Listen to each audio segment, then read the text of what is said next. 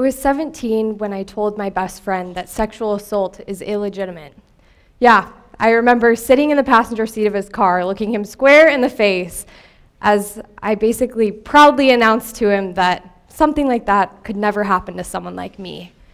I remember ignorantly giggling at the thought that someone would be so cruel as to take the pants off of someone when they were unconscious, or to continue touching someone after they had already said no. My name is Sienna, and I was 20 when it happened to me. Silence, by definition, is the complete absence of sound. Silence is me shaking my head no to another round when his friends asked, and being coerced into it anyway. Silence is the cab ride home, unable to turn my thoughts into words, my mind going black, my mouth going numb. Silence is my unconscious body lying on that bed that night. But silence is more than that, more than just the absence of sound. Silence, or the act of silencing, is a weapon. Silence is isolation, loneliness, the inability to tell your story, the inability to heal after something has happened. Silence is me sitting with what happened, unable to even say the word out loud. Rape. It's uncomfortable, it's violent, it's scary.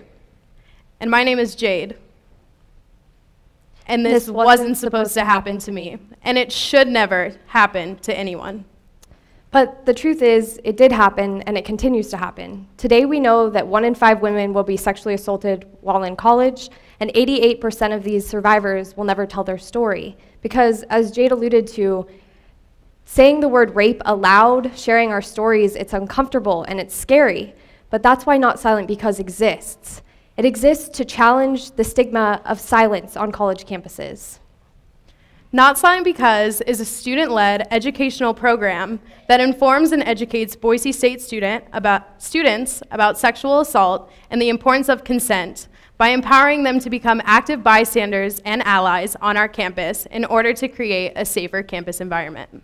It is bound in the stories of individuals who have transformed their hurt into healing, have relearned strength and worth after it was stolen from them, and to all those people who have refused to remain silent. They are the reason why Not Silent Because exists, to challenge the stigma of sexual assault on college campuses just like our own. From its first beginnings, when Sienna and I first began unpacking our own lived experiences and deciding to turn them into action, Not Silent Because has been a largely uphill battle.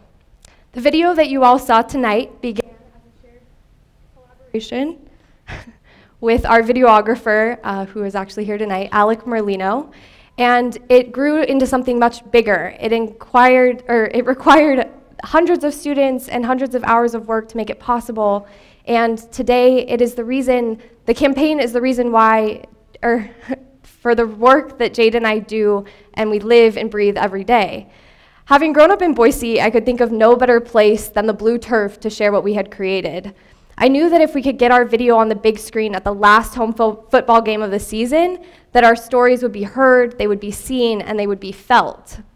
But as it turned out, this was going to be a little bit harder than we originally anticipated because Boise State is a public university, which means they designate free speech spaces all over campus for students like us to share our voices, but the Jumbotron was not one of those spaces. It was monetized, it was privatized, and it was completely inaccessible to a student like Jade or myself. So, in the 48 hours leading up to the big premiere of our video, or what we thought was going to be the big premiere, we had all sorts of institutional red tape to cross over. But that would mean we would have to get the university to buy in. We had to get them to endorse the message in order for it to make it to the big screen. This would require them to acknowledge their students and our voices. And on November 18th, that's exactly what they did. Not Silent Because was played at the last home football game of the season as the entire student section cheered, an entire university stood behind them, and an entire community rallied behind students' lived experiences. But our work didn't stop there. By studying educational programs across the country, informed by leaders within the field, Not Silent Because inspires Boise State students to take an active role in preventing sexual assault. Thanks to our 20 student volunteers, our program has made it into classrooms, living and learning communities, Greek organizations, and more. And our learning experiences are just now growing. We're reaching out to different universities across the nation, including our new allies at Duke University.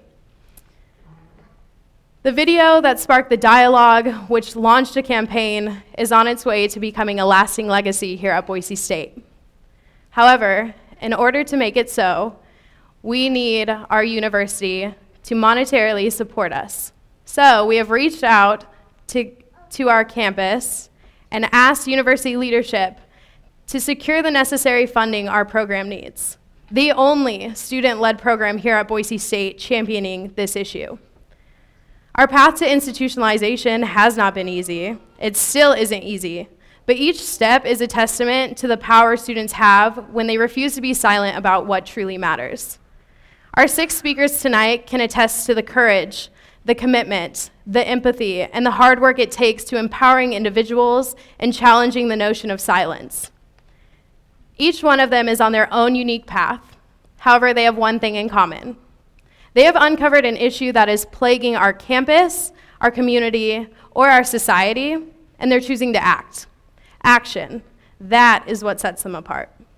Tonight, we have the great privilege of introducing you to 6 incredible student advocates who have chosen not to be silent because issues facing international students, reframing failure, supporting undocumented immigrants, and prison inmates, supporting trans healthcare, and refugees truly does matter. And only is it when we share our voices that we learn that our hurt will no longer define us and begin to find allies in our experiences. Only is it when we find the courage to show up is it that we begin to relearn acceptance, compassion, love, worth, and the meaning of respect. Tonight, we take back our voices which have been silenced far too long. We ask that you please open your hearts, open your minds to the stories that you will hear tonight, and please join us in welcoming our speakers. Thank you.